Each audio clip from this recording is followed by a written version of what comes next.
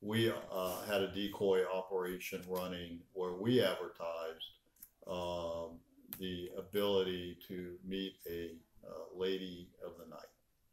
And our undercover agent's phone just blew up. We were getting at least 30 calls a day since we started the ad. And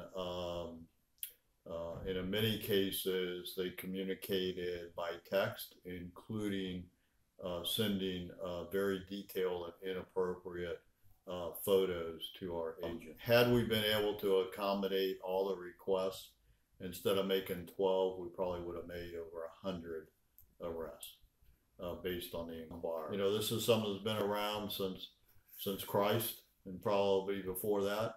We're never going to solve it, but my message to prostitutes is stay out of Flagler County, and because we will arrest you.